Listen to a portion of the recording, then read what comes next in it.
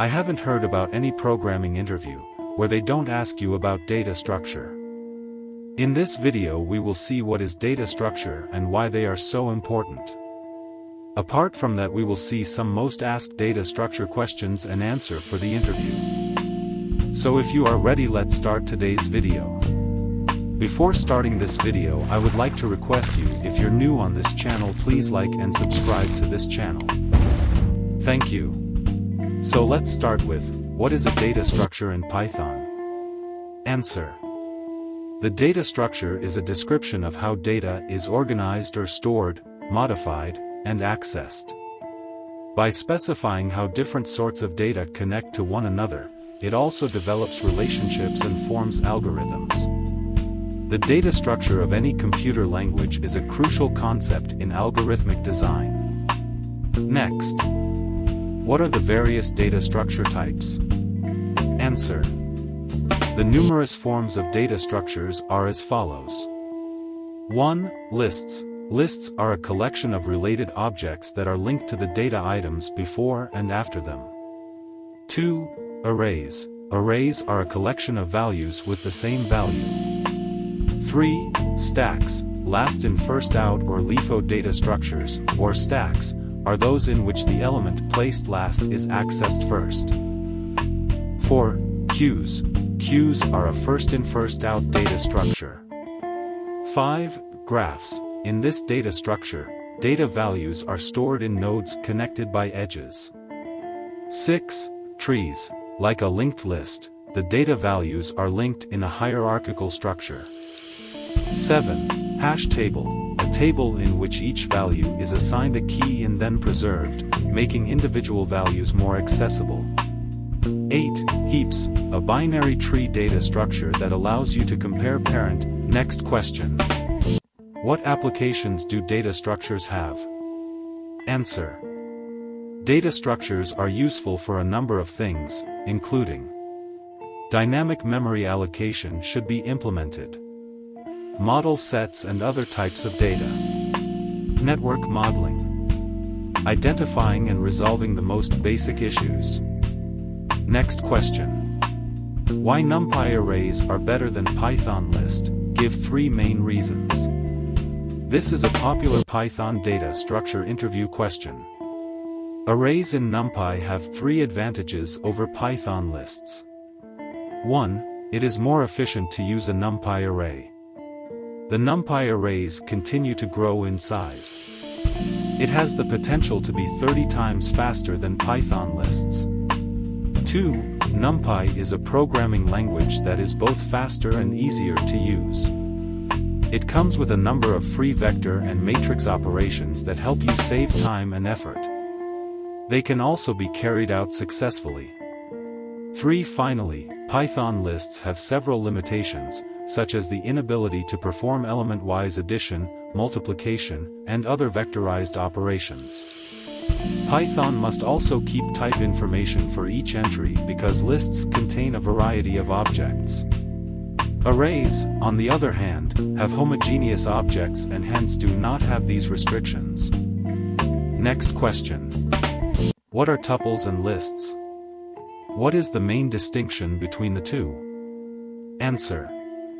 Lists and tuples are sequence data structures in Python that can store a collection of items. Both sequences are capable of storing items of various data types. Parentheses are used to represent tuples, while square brackets are used to represent lists. The fundamental difference between the two is that lists are mutable objects, but tuples are not. Tuples are fixed and cannot be modified in any way, despite the fact that lists can be changed, appended, or sliced on the fly. Here is the example. Run the following example to any Python editor to see the difference. Next question. What is the distinction between Python arrays and Python lists? Answer. Arrays in Python can only include components of the same data type, hence the data type of the array must be homogeneous. It's a small wrapper for C language arrays, that utilizes a fraction of the memory of lists.